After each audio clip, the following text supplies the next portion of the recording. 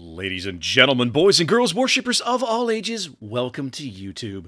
My name is SeaRaptor, and it's time for more Scuttlebutt. This week, we have a treat for you guys here. This is not a single game. This is a series of games from Ranked Sprint Season 10. I'll talk a little more about this in a minute, but all of these games are in Tier 8 Premium German Cruiser Prinz Eugen. Now, Prinz Eugen is a variant of Admiral Hipper out of the tech tree. She has the same armament. She has the same guns, the same torpedoes, the same really solid armor scheme with that turtleback.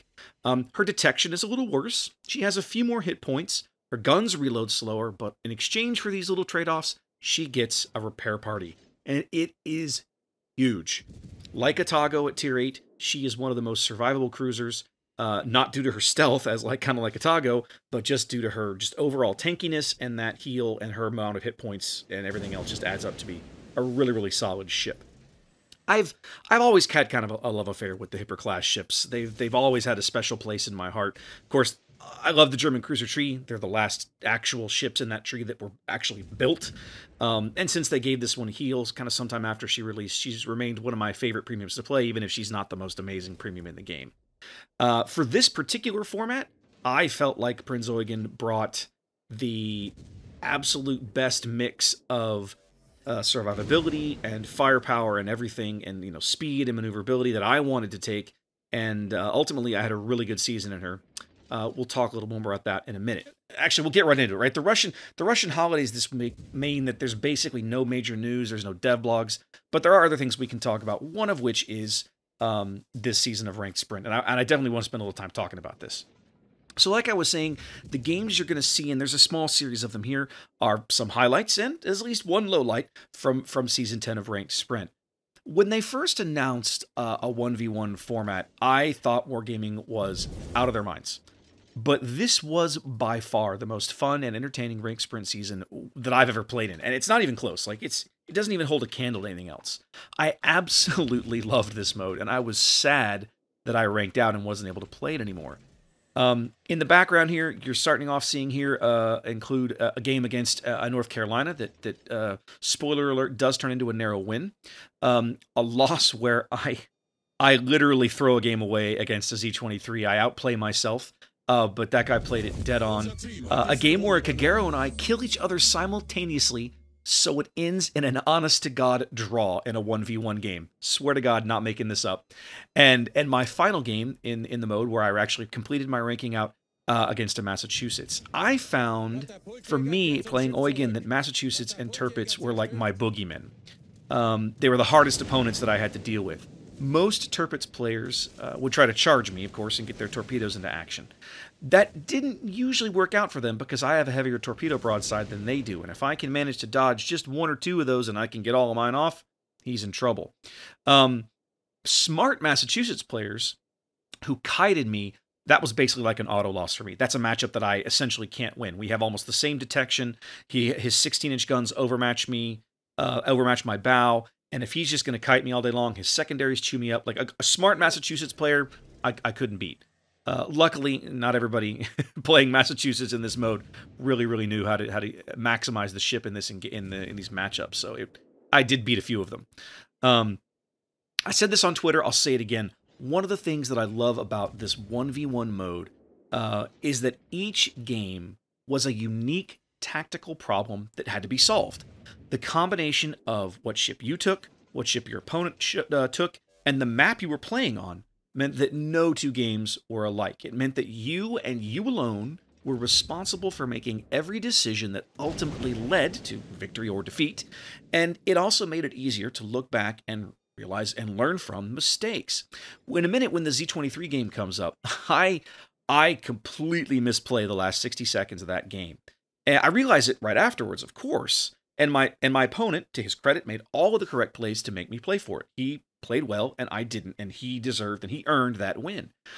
But the quick turnaround time, right? Like most of these games were 3 to 5 minutes. Like 7 to 8 minutes was a long game.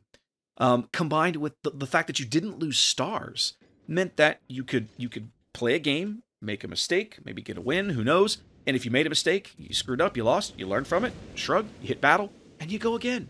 And it was just quick and fun, and I really hope they bring this one back. This mode was a ton of fun. There were some other alternate modes going on over the holidays. Right after Christmas, I believe it was the 28th, I think, that Saturday. I gotta look here. Something like that. Yeah, the 28th. They ran 4v4 Clan Brawl. That seemed to be a success. I, unfortunately, was not able to play, but a lot of guys in my clan seem to get in there and have a good time with it. So, like, the feedback that I've seen and whatnot seems fairly positive. It wouldn't shock me to see them bring something like that back again. This past Saturday, after the New Year, of course, they ran 12v12 Clan Brawl, and that appears to be kind of a bit of an abject disaster, as you would have expected. It's not really surprising to me, given the time of year and the clan size limitation. Rounding up literally, 30 to 20 to 30% of your clan just to play some games is not easy, especially, the time of year and people are still traveling and da-da-da-da-da. So I don't know how many people showed up for 12v12, but I'll be curious to see if they share numbers with us. I don't think they will, but it wouldn't shock me to see that the 12v12 mode was not very popular, not very well attended. Of course, other events still going on. Puerto Rico, the Puerto Rico event is kind of winding down. You've got about less than a week now to earn your quote-unquote free Puerto Rico. It's really noteworthy that there have actually been people in the community who have earned their PR without spending a dime, like a Kingpin here on North America. I'll put some links down below to his Twitch. There's a Twitch clip, and I'll put a link to his channel down below. It took him an incredible 104 hours of playtime to earn his Puerto Rico without purchasing any of the doubloon boosters. Kudos to that guy. That's dedication that I just don't have to this game. I would not have earned mine without the doubloons and the Gorizia that Wargaming gifted us, and the ease of just hopping in Gorizia and co-op and smashing out battles or whatever to knock out those first 3 directives. I'm really grateful to Wargaming for allowing me to put in a minimal amount of effort to earn this ship. But I'm not gonna lie, I don't know how much play she's gonna use. If you can go back and look around the channel, I did a lot of Puerto Rico videos. I really wanted to like this ship, but the end result is fairly mediocre.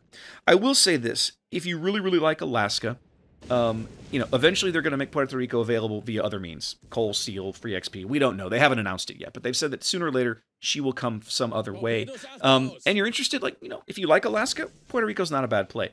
But her dispersion will troll you and make you angry. So just be advised that you're not getting Alaska's accuracy. I guess to me, the overall takeaway from this event, the community was pretty vocal that they were not happy about this. I understand why. But to me, the sad part is that a lot of people still continue to spend doubloons on it.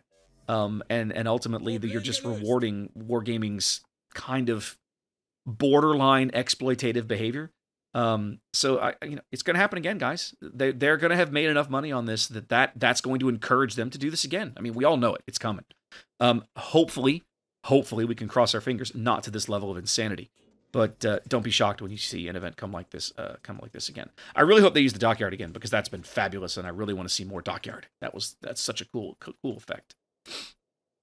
Right before Christmas, actually, let me back up. Anchors Away. The 2019 Anchors Away tour has 2 more stops. It's kind of winding down here. We're just a few weeks away from the next stop at USS Hornet in Alameda, California. And then the very last one that is currently announced is aboard USS Kidd in Baton Rouge, Louisiana.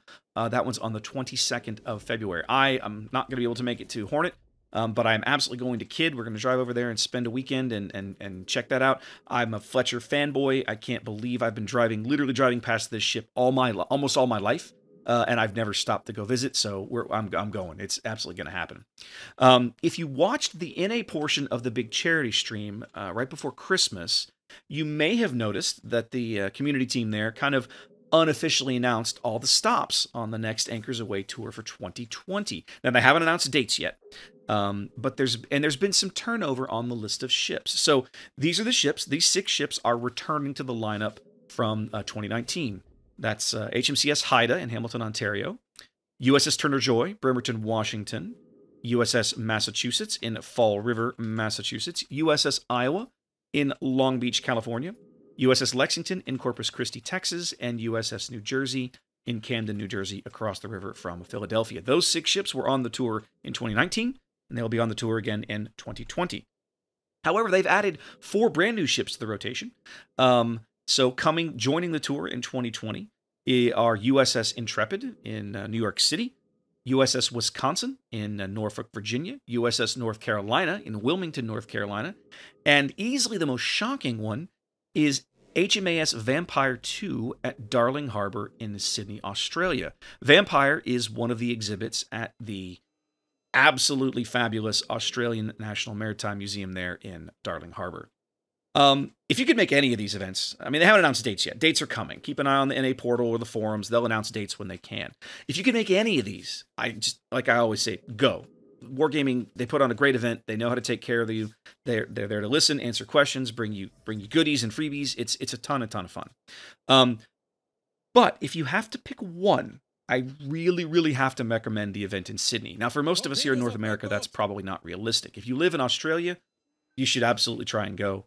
If you live on the west coast of the U.S. and you're willing to make the flight, you should absolutely go. The quality of the Australian National Maritime Museum at Darling Harbour, I cannot overstate it. I've been there.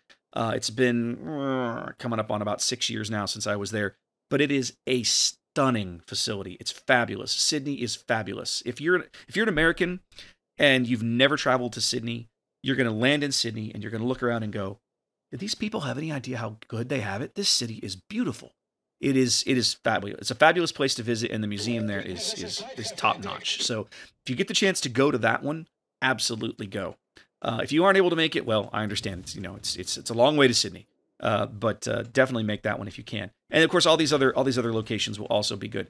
I'm kind of eyeballing North Carolina. We've got some really good friends that live in Raleigh, which is only a couple hours up the road, so I may try and make that one. I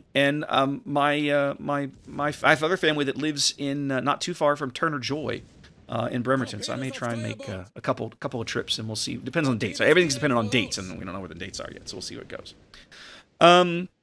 Last but not least, while I've got everybody here, I want to talk about stream schedule. With the holidays over, I'm getting back to my regular Twitch schedule.